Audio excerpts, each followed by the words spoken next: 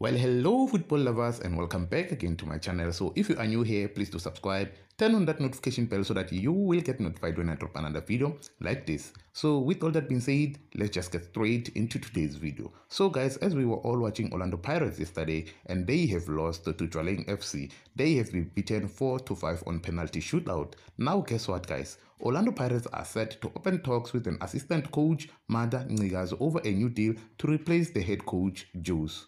The SIA crew has been informed by this. So what do you think guys? Do you think Mada Ncikazi can handle this team or not? Comment your thought down below guys. Let us know what you think about this. So if you are new here guys, please I beg of you, do subscribe, turn on that notification bell so that you will get notified every time I drop another video like this. So guys, good luck guys, and I'll be seeing you on my comment section. Bye.